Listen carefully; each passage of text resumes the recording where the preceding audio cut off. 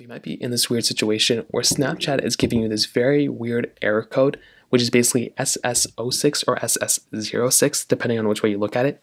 Now, this can happen for a few different reasons.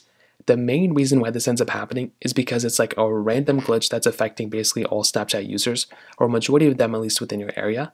So the first thing I'd recommend doing for the most part is just going through and seeing if there's an update available for your Snapchat application. So what you can do here is you can go ahead and make your way over to your app store. So whether you're on an iPhone or Android or whatever you're at, go and click on the search bar, and all you're going to want to do is type in Snapchat.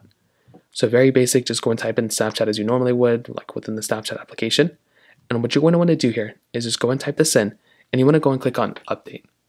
So go ahead and just update your Snapchat app as you normally would. And this in and of itself is probably going to be the number one thing and number one way to go ahead and fix this problem. It's not going to be the first, it may not fix it the first time, but just updating the app can basically give you the ability of being on the most recent version of software.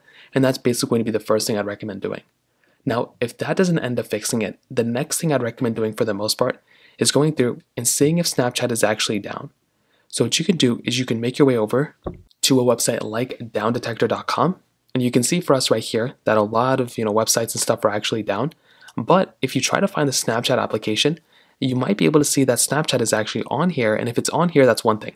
But if it's if it's spiked, like let's say you can see right here, it's like spiked on all these other apps like Sap, Conquer, whatever these other ones are.